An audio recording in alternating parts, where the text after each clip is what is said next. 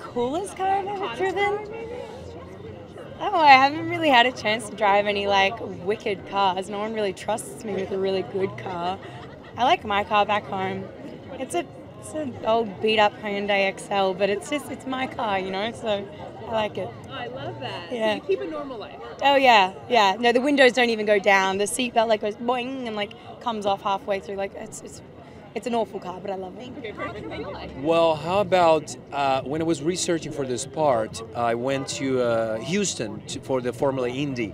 And there's a Brazilian pilot called Helio Castroneves, very famous pilot in IndyCar. And they took me for a ride on a two-seater. You know what a two-seater is?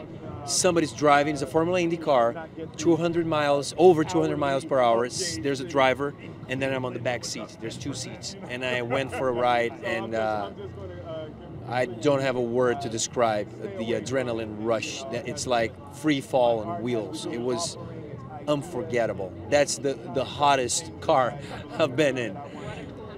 Actually, I don't have a driver's license. I've never driven, no.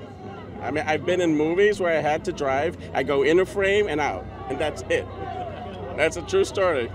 So you Uber, you taxi? I Uber. I live in New York. I Uber. I taxi. I used to call friends out here for lifts. Hey, I'm in Long Beach. Can you drive me to Beverly Hills? And then they would do it, and I would never hear from them again. That's a real story. Yeah.